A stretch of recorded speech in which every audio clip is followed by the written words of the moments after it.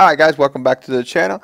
This is the Watson Garage. If you guys haven't, please like and subscribe to my channel. I really do appreciate that, and send those comments coming. I really like answering you guys' questions. But anyways, this is the day after part 7. Part 7 is when I got Dustin's blasting. If you haven't seen that, go check it out. It's a pretty cool process. But this is the after it was blasted. So if you guys in Central Texas need anything like this done, give them guys a phone call. Those guys are awesome. But anyways, I had a 72-hour window to get this done. So what I did, I just pretty much prepped my shop. I wrapped plastic all around it. I have 2 doors on both sides, and I have a big exhaust vent up there on the top right. You can barely see it. And so I closed that big door, and I just kind of made like a flow going through it. But this is something I've always wanted done since I was a little kid. My dad was like that old school body man out there. You know, he could fix pretty much anything. So it was always a bucket list to get with my dad and actually paint my truck. I know this ain't the overall or the last paint job on the truck, but it was really cool to get this done. My dad definitely helped me out on this, showed me some tricks of the trade. It was really cool. I think it turned out really good. You could see here, these are the after pictures of it. I mean, it's one of those things where I was kind of scared doing it at first, but once I got the hang of it, once my dad kind of helped me kind of shoot it, work the angles, the spray gun could shoot narrow and wide, and where to shoot and how to shoot. The bottom was definitely the hardest part because there were so many dang angles involved with that. But it was a good learning experience to get all my techniques down before I actually started to spray the body, the outside body. So if I messed up, it wasn't that big of a deal because it's underneath the truck. And honestly, this whole truck's going to get repainted again. This is just the sealer portion, so it wasn't that big of a deal.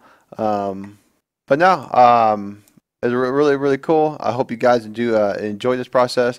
If you stay with the video, you're actually going to see me to actually spray this whole truck in fast time. But if you guys have any questions, you just keep them going. And as always, please like and subscribe to my channel if you can. Guys, you appreciate it.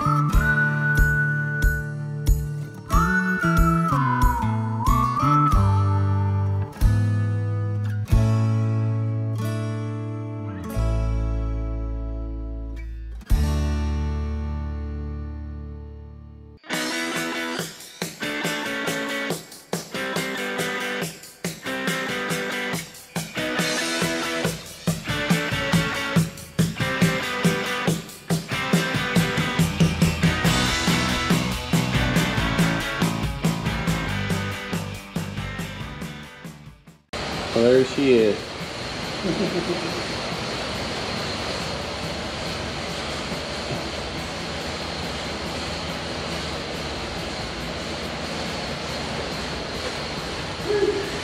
You see any spots, let me know. This I'm not I'm replacing this whole side, so I don't need to paint that, so if you're wondering why. I got the whole top in here. Of course, this whole corner's being replaced. On there, all the battery tray up there is getting replaced, and this little rail is getting replaced. So we were cut down to the wire on paint.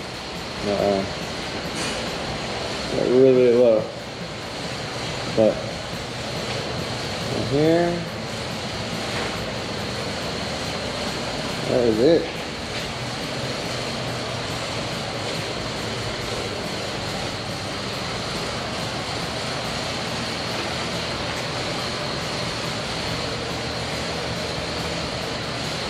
That's it. Looking better every day.